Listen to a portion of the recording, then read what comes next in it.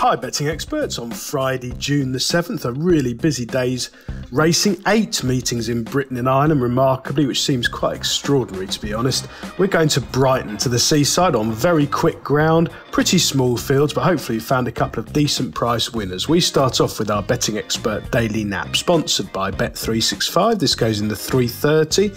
It's the AK Bets Watch All UK Racing Classified Stakes, a lowly class 6 over 1 mile 2 for 4-year-olds and upwards, under £3,000 to the winner. Predictably, lots of horses who struggle to win, but I do think Stop and Search has got a bit of upside with Neil Callan taking over in the saddle after 85 days off the track. Now, his trainer Brett Johnson is an extremely shrewd operator. He doesn't have that many horses these days, but he places them carefully. Stop and Search is fully exposed. He's run 42 times in his life, 5 wins, 11 places. He's been kept really busy without winning on the all-weather, all-winter, running a number of creditable races. Despite that, his mark, well, he started off in the 60s. He's now down to 49, his current rating. But I think there's been enough to take from a few of those runs over middle distances, particularly at Lingfield. And on the turf, if you look at his career record, he's actually quite good. He's run 14 times, 3 wins in total. This is an extraordinarily weak race. I'm sure he's bound to be fit after 85 days off, and he should take plenty of beating against some pretty modest-looking rivals, it has to be said. Our betting expert value angle selection, sponsored by Bet365, goes in the 4 o'clock.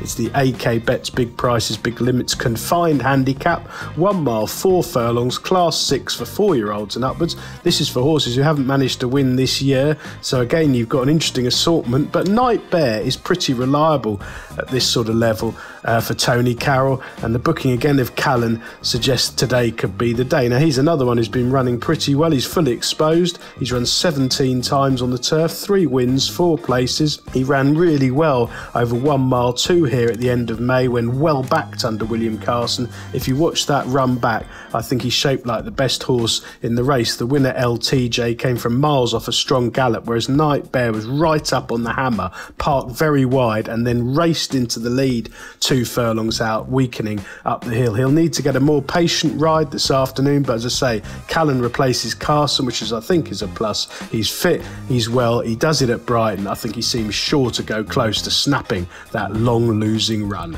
Best of luck on Friday, betting experts, and please remember to like and comment on all of our YouTube videos.